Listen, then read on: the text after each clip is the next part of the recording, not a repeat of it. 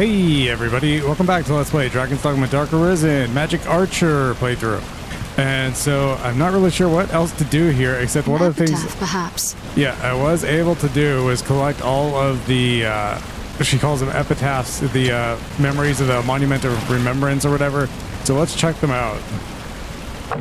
I've wandered lost in this damnable maze for it must be a year now, yet I've found no hope of escape.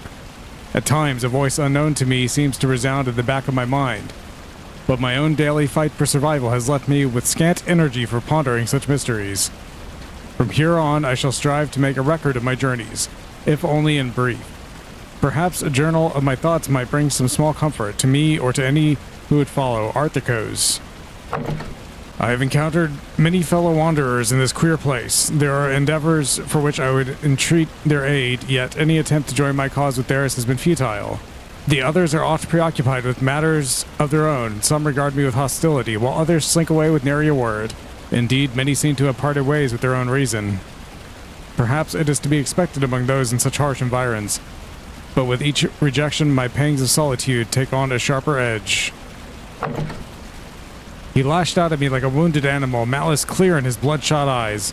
I finally managed to calm him somehow, and he told me his tale. He spoke of losing his heart to a dragon so that he might avenge himself against the noble responsible for his daughter's death. But when I suggested a union, he would not hear of it. Instead, he vanished back into the labyrinth's depths from which he came. I have not seen him since. A woman of scant few years, she said she was arisen too, and in search of armaments from some prophecy or legend. She had a composure far beyond her years, and her manner gave me hope of fellowship. But she refused my invitation flatly, calling the duty hers to achieve alone. Mayhap she had some fear of me. She too I have not seen or heard of since. Perhaps she found the item she sought, or perhaps something else found her first.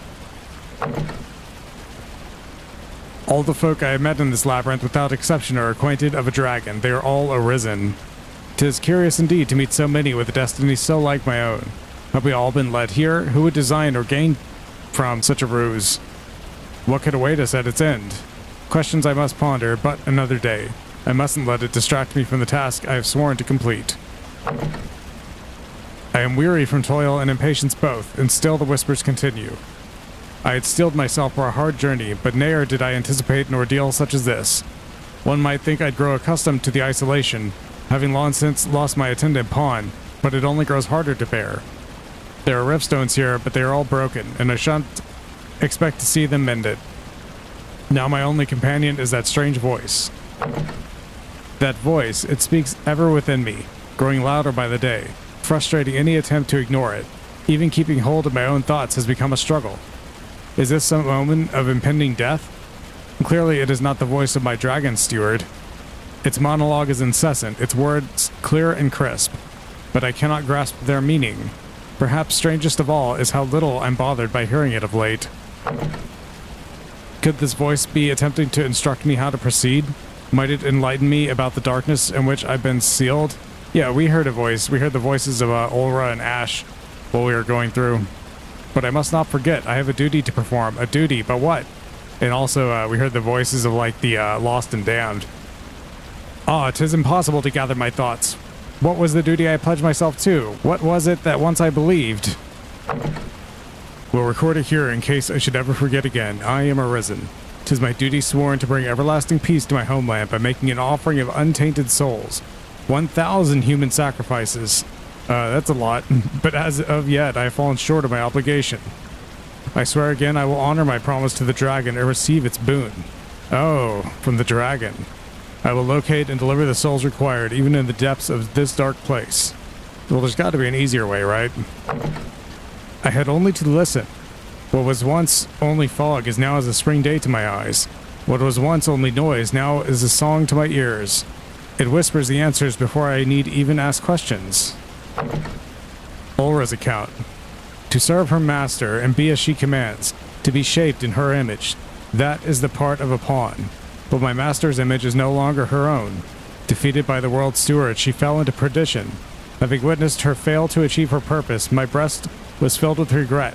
Yet amid that darkness, a spark of light, too, took root. Within my soul, a crude and inchoate mirror to the arisen zone. New strength emerged. I had awoken to love. I came to notice the changes within me as his tireless ministration saw my shattered memory slowly mend. I came to love him as my master had before me. Then, some years later, fate came on dragon's wings to mark him an Arisen, as his master was before him. Though his heart was lost, he seemed more alive than ever. He burned with new purpose to slay the worm and avenge Greta. I became his pawn of my own will. I, too, saw in this a new calling, to love him, serve him, and lend him strength, ultimately to become as him. It was a fate I welcomed gladly. Defeat me or speak your wish and offer up a sacrifice. The second time, I heard the dragon's bargain spoke. Yet I felt a strange reluctance in its tone, as if the ultimatum were given unwillingly. And in that moment I knew it. The worm we now faced was my former master, transformed. The revelation tore him apart. Whichever his choice, the wages were cruel tragedy. A new and dark desire poured forth from his sundered soul. His wish for power to destroy all existence marked me for death. And yet I never blamed him. For as my life was snuffed out, I held firm to my belief. The day would come, I knew, when he, our master, and I, myself, would find redemption. Ash's account. Still a child, I stood amid the ashes of my village. Through the driving rains, two figures came. One, a woman of golden hair, extended me her hand, perhaps in pity. Greta was the name she gave. A hunter of sorts, she said. Her quarry, the worm. As she spoke, the woman at her side simply stood and watched me wordless. She was a pawn, come of a different world, the first I had seen. Her air was strange, yet somehow alluring. I chose to join them, this Arisen in her pawn. It seemed that, or stand forever in the ruins of a lost life. They offered no words of invitation, yet neither did they turn me away as I followed. As we traveled, I was taught to fight. Greta was my mentor, my mother. She breathed new life into my parched soul. Then came the day the huntress found her mark. She left to face the worm. That day's parting proved final. Her pawn returned, alone and scarce alive. Gone was the bold and faithful Myrmidon, who had served as Greta's steel. Her empty eyes stared through me now. And what of the worm? Had our mistress felled the beast and stayed calamity? The pawn held no answers. Her mind and soul as broken as her body. Yet no more the earth was swallowed up. No more was the sky stained black. It seemed the world had been ransomed, or left at least, to fester in the custody of humankind. I was left with a single hope, a single wish, to bring back light to the deadened eyes of a masterless Myrmidon. She was a pawn, I knew it well, not human, not of this land. And what of it? She bore Greta's mien. Her face, will or nil, I soon found myself in love. Greta's account. To know the unknown, that was my dream. To walk new frontiers and ancient halls alike, and to see all this world holds. I was prepared to overcome any obstacle that barred my wandering. And so, when the dragon plucked the heart from my breast, I knew only joy. With new power and ageless life, I was free. I knew no greater treasure than freedom, no higher virtue, and yet, what drove me then to take him with me? What ought have seemed a fetter became my greatest joy, my greatest love. And now I haven't even the freedom of my own will. I followed the Arisen's path, past the worm and to the halls of the World Steward. And there my path ended. In defeat, I was remade a dragon. From the moment I donned a dragon's skin, I was controlled by a single driving urge, to serve the Seneschal. This one thought consumed me, its pull inexorable.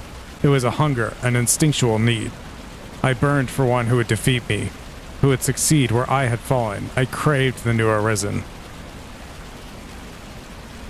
It is man's will that animates him. Can a being devoid of will truly be said to live?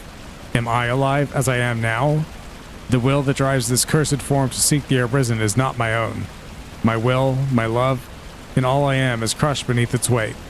Its force does not allow me even the luxury of regret. I am near drunk with it, though I war against it still with every shred of what once I was. In my final act as a thinking being, I chose him for my destroyer. The question fell from my lips unbidden. What is your choice? Were it his wish, I would welcome death at his hands. Nay, I desired it. But his wavering gave voice to a new wish. That the world, its gods, and he himself be damned. My role was set, my actions bound. I existed in that moment solely to give his wishes form. And so I did. I answered his desire, his cry of despair. And his love, my former shadow, was the price. My dreams have died, unfulfilled. Though I have neither the means to change that fact nor the free will to mourn them, perhaps. Perhaps what has transpired will serve some greater use. Let it be as a wedge struck into the chains that bind our endless, hollow world, that those to follow may shatter them. I failed in my quest to explore the unknown, but if it serves some use in ending this cruel cycle, I can believe my life held meaning. In memory of Greta, silent-hearted, dragon-forged, with hair of gold and will of tempered steel, you ransomed me from a village burned to ash, instilled life in fight. Dearest mentor, I commend you now to rest eternal. Your servant, bereft of master and memory, I keep now at my side. She lives on, your mirror in soul and body both, and I will not lose her as we have lost you. This I swear before your empty grave. Now choose, stand against me or speak your wish. Offer your beloved and forfeit, and I shall see your will done. Choose. How am I to choose? No matter my answer, the price is death. A hollow choice. Who am I to stand as the arbiter of two lives, of two loves? What would you have me do? You brought me here. If this be the will of the gods, the order of the world, then damn the lot of them. I'll tear the whole of it asunder. Very well, if that be your wish, I shall claim my prize. Stop!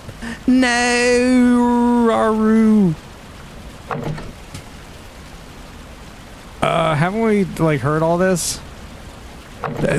We heard all this. Yeah, we heard these. Okay. Oh, we got a lot of XP for that. I am level 268. That's a big number. Yeah,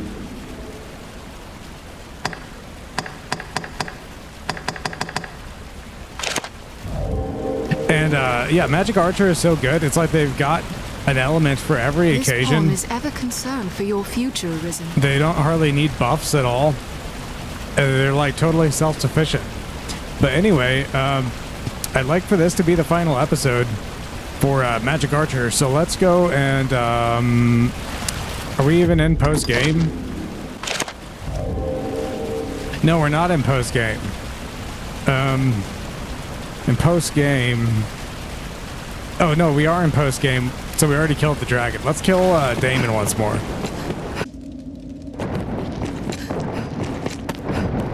Okay, these enemies piss me off, so let's actually kill them. Which we can do as a Magic Archer, it's not so hard.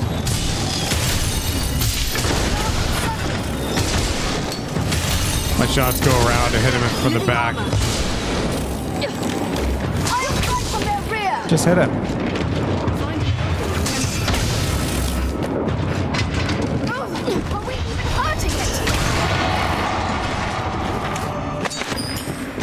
It's so easy.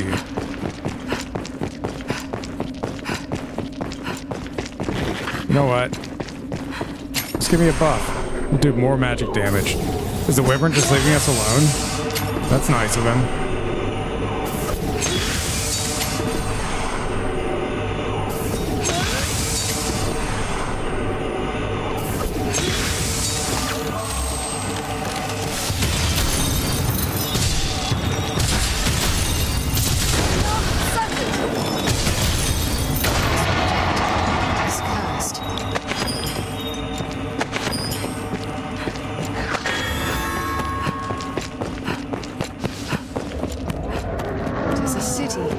Nope, he's still there.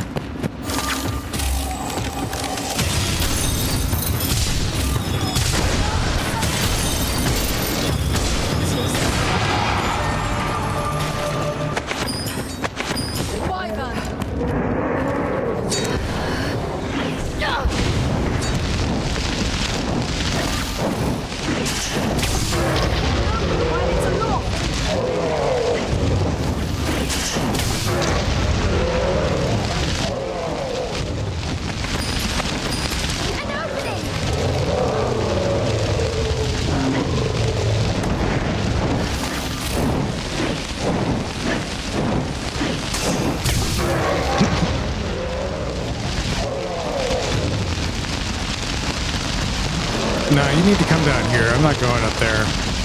There's only one way to get up there. And the ladder is far away. Yeah, come here. Fall down. Don't get up just 'cause I hurt you.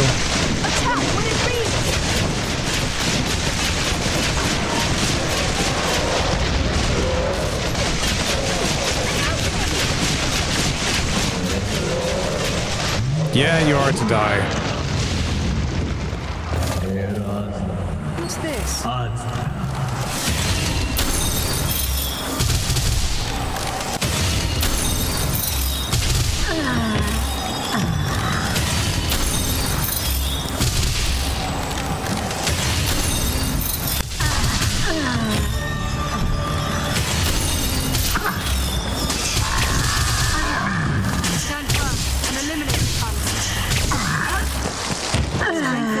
Arisen.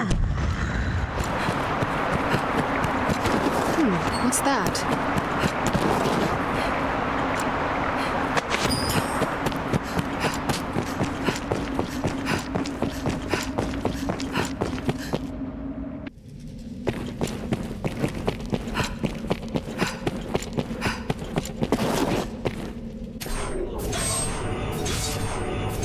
If she had a magic bow, she'd do more damage with it, with these buffs. But she doesn't. I don't think it would do even more damage in general.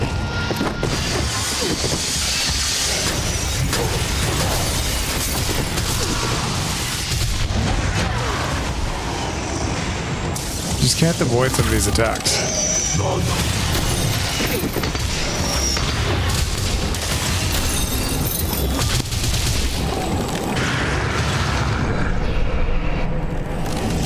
I missed. I missed because of the cinematic. Oh my god, we staggered him. He got thrown away.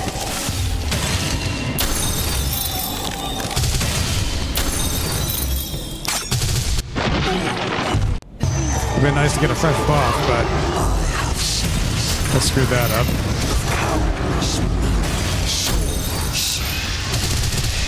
They gather and flow to become as the river of God, expanding to fill the Clap up.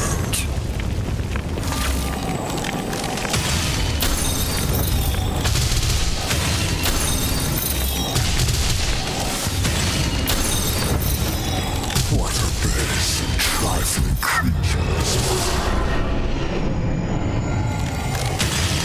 Yet at once is he the master of this imperial flow. Grand is all the heavens. I bid you, hone your spirit, refine it. I thought 4 off, but it didn't matter. Shall await We do so much damage in the Crucible of Souls.